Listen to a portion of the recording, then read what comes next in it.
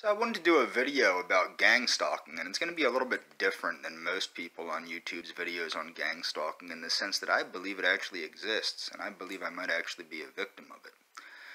Many months ago, about a year and a half ago, people on Facebook had started friend requesting me, and I'll accept anybody's friend request usually, and they were telling me that I was a victim of gang stalking on Facebook. I'm not on Facebook, on YouTube here, which is the people commenting on my videos like Chimichanga Chimmy and It's Time for Your Pill Gringo, which explains the ridiculously fake names. Now, what's funny is, over a year, about a year ago, about a year ago, I would go for a morning walk for about an hour every morning, last October. And I'd be followed by cars. And I just assumed at the time I was having an issue with my former employer. So I had just assumed, and I'm not saying it's not my former employer, because I think it might be, they'll have cars follow you. At the time I had assumed it was just a private investigator or something they were having to break my balls. That's what I thought, because I'm sane, and that's what I thought. So I would go for walks, and cars would park and wait at the same corner every morning. And I was assuming, it's a private investigator, some kid getting their, somebody getting their kid from school, what have you. Or they'd park at the park and wait there, and they'd write stuff down, which is odd because not many people write stuff down in this day and age of cell phones. And they'd take pictures of me, and I would assume that's what made me assume it was a private investigator. Why would somebody take pictures of me unless they're a private investigator? Because it's not, in my mind, normal people don't do things like this.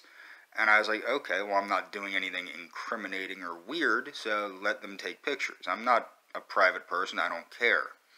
As I said, I'll accept anybody's friend request on Facebook. So a lot of people kept telling me I was a victim of gang stalking, what have you.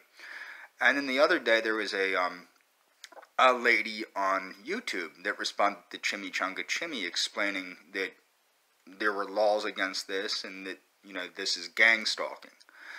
And I'm like, okay, fine, I'm going to look back into gang stalking. I already did. It sounded nuts because a lot of the links are nuts. A lot of the people that believe they're being gang stalked are absolutely insane, but that's one of the goals of gang stalking, is to drive the person insane.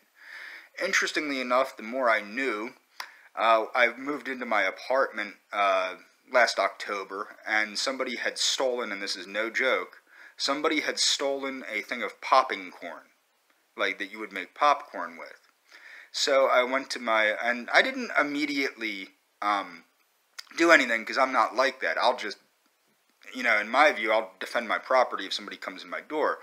So a couple more times, things had been moved and taken. A DVD player with some pornographic movies had been taken from my apartment and put back where it was.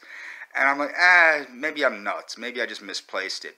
But then a couple days later, a woman, because what I would do is I would leave for the day and come back. Well, this day I didn't leave. And this woman tried to open my door with a key to my apartment. And this is one of the things the gang stalkers do, is they gain access to apartments.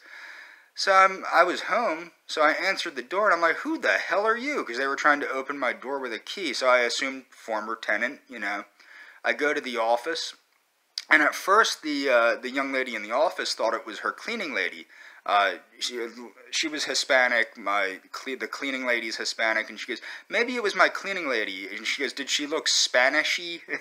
And I go, no, this was a white chick with a key to my apartment. And then she goes, well, you don't, and this is, I'm quoting the girl that, the girl that was the leasing agent. She goes, well, you don't have any white neighbors. And I'm like, no, I don't. So, I don't know. So then they changed the lock to my, they changed my lock and what have you. That stopped. But it is interesting. It gets to higher and higher levels. There was a gentleman that called himself Russian Robot that was harassing me and actually harassing my friend from Argentina, calling her all sorts of racial epithets and things of that nature. And he was posing as an alt-righter. And then he was mad at me that I was pretending to be a national socialist. At the time I was, but this is the stuff that was going on as it was building up.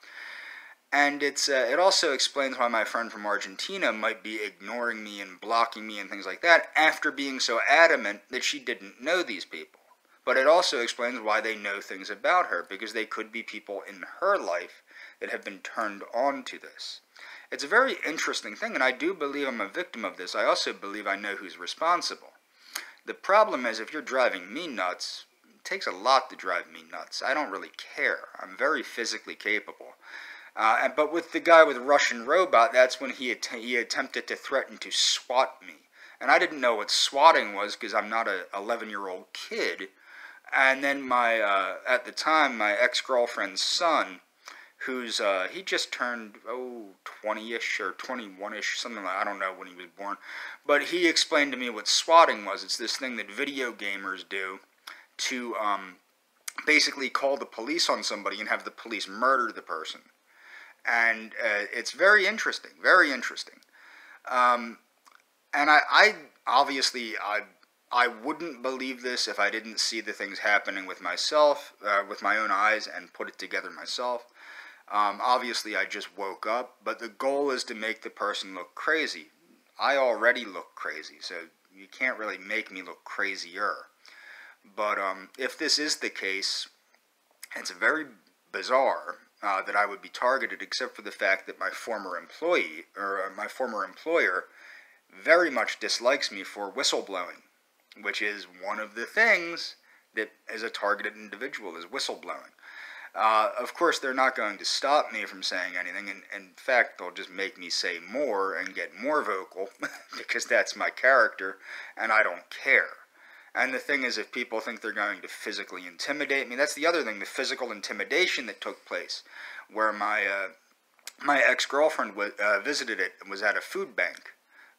So my ex-girlfriend was there while the person that was responsible for having me fired at my job years ago tried to physically intimidate me, but he's a little bitch.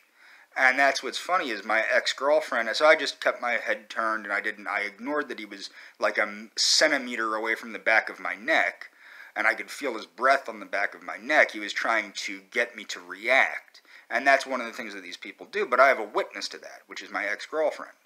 So it's very interesting. It also explains how people from Argentina knew things about my personal life that happened here, if they're even from Argentina, but they also know things about my friend's personal life, which is interesting, because they might have been people from her personal life lured into this or paid to do this or something like that.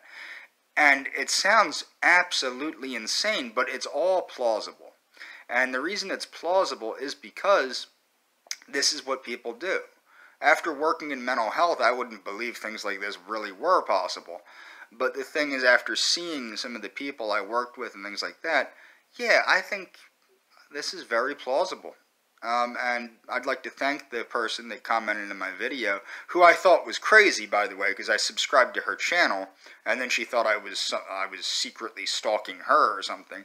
But no, I wasn't. I just unfollowed her. Of course, she probably was a victim of this, or she perceives herself to be a victim of this. That's the problem. This is the perfect thing for paranoid people to be paranoid, because it fits in. It's for people looking for patterns and things. It allows them to put these patterns together. It's a schizophrenic stream. But the fact of the matter is, it seems to be very real in the same sense. Very real. Especially with the thing with my apartment, the car following me, stuff like that. And it's very interesting. Very interesting.